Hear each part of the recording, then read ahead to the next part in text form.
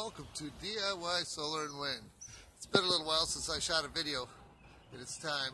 I disconnected all the batteries, and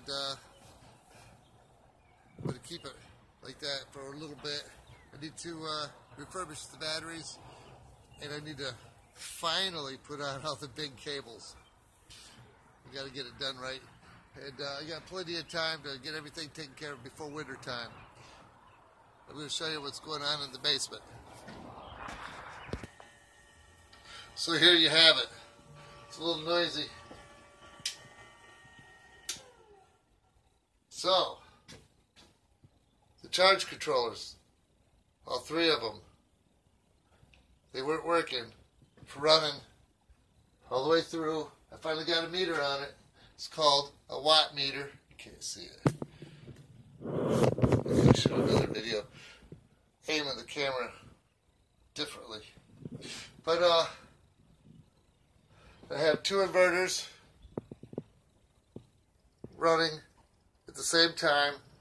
I got about 1,800 watts worth of solar panels out there, and these are 1,000 watts each. So, and I don't know how much electricity all of the electronics is using, but anyway, I got it to run straight through from solar panels to the inverters. I've been doing this for years when it was all connected out at the garage. But I'm made to believe the charge controllers are supposed to feed through and save these, but these three don't work like that, apparently. So I got all the hots coming in here, and all the negatives through the meter. And I was getting up to 445 watts, and I can take up to 2,000 watts.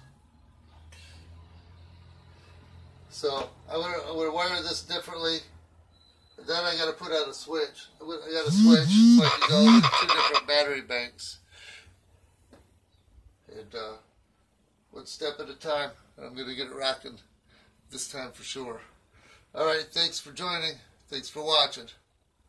See you real soon, and have a nice sunny day.